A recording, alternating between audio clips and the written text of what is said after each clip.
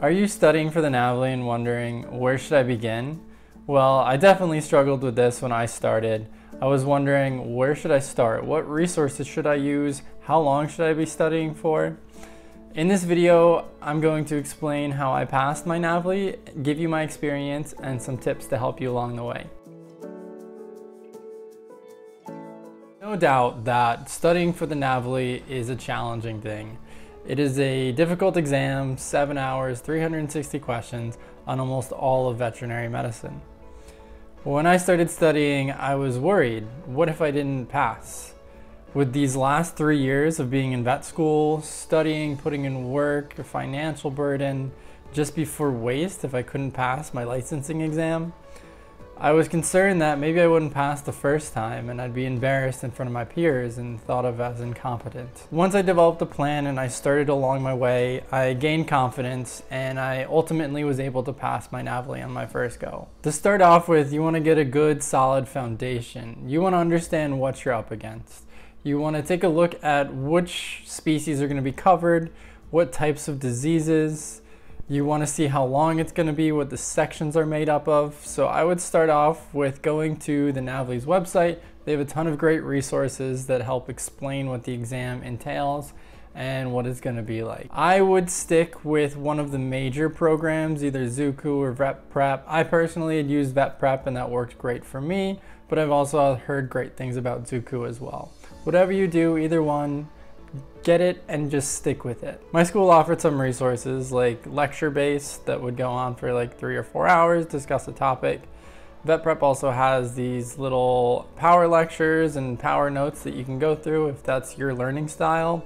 For me, active recall is the way that I learn best, so I focused mainly on the questions given by Vet Prep. Some of the lectures given at school were just a bit broad, and I felt like my time was better served working on the questions and the topics specifically that I knew I had issues with. I took about 2 to 3 months to study for my NAVLE, and I took it very early on the 3rd day that it was available. This gave me some time after to take a trip, and I traveled to Vietnam for a month. Having this trip planned gave me some excitement and some things to look forward to as I grinded away in the library, sometimes not even seeing the light of day. The first few weeks I spent focusing on what the exam was going to be, wrapping my head around what the questions were like, what the format was like, which species to study, and what type of questions were. I got comfortable with the Vet Prep site.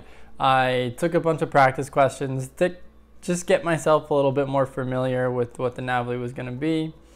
And after a couple weeks of doing these practice questions and some research, I took my first self-assessment. The people who put out the NAVLE test have a few self-assessments that you can take.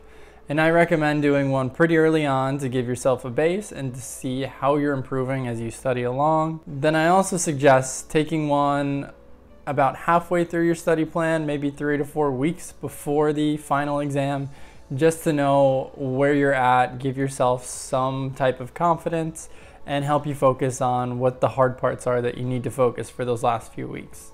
I would then schedule myself in blocks. I would take 2 to 4 hour blocks to just do back-to-back practice questions, reviewing a little bit along the way. For these first kind of month and a half, it was just trying to get repetition in of doing these practice questions. As time goes on, the practice questions start repeating the ones that you got wrong the first time.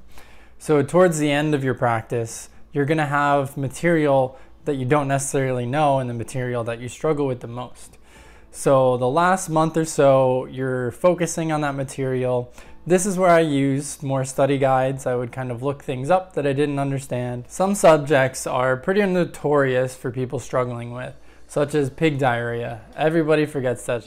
Spend more of your time on the things that you do know and that you think you can grasp the concept of. Some of these more detailed things I would just wait till the last few weeks and memorize them. The last few days to the week leading up to your NAVLE, I would try and take a break. You've done most of your work. Most of the stuff that you're gonna understand, you understand now. Some of the stuff that I talked about memorizing, I would focus on some of that material. But for me, I ended up going to a music festival the weekend before my NAVLE. I knew I had a lot of the stuff down. I just had a few things that I wanted to try and memorize.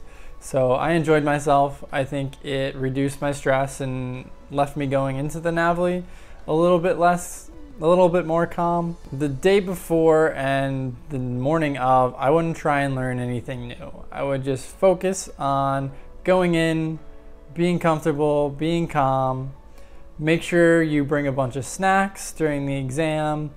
The exam is held in different proctoring locations, but they usually allow you to leave for breaks. You can sometimes go to your car, you can go outside, take a snack. I used some of my breaks. I didn't use all of them, but I definitely took a longer break halfway through my exam, went outside, got some fresh air, got something to eat, and then finished the exam. Some tips while you're actually taking the test. I would be sure to read the questions.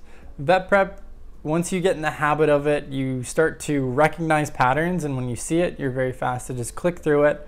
But the material on the actual NAVLE can be worded a little bit differently, so just spend the extra second to think about those questions and read them more thoroughly than you have in your practice question. A helpful technique that I used was that if I knew a question, I would confidently put it down and leave it alone. If I didn't know a question, I would think about it for no more than a minute, and then I'd mark it and put the answer that I thought. At the end of that section, I would then go through and only review the questions that I'd marked.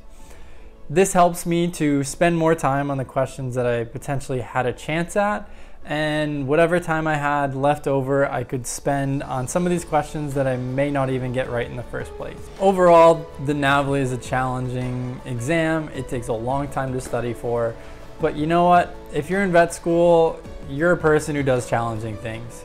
You have gotten into vet school, the acceptance rate is 10 to 20%, and you've gotten through 3 years of a veterinary degree. My suggestions are to have a plan and stick with it. You're gonna do fine on the NAVLE. If you have any other questions, please feel free to reach out and comment. If you like what you saw, please feel free to like and subscribe. Thank you for watching, and I look forward to seeing you in my next video.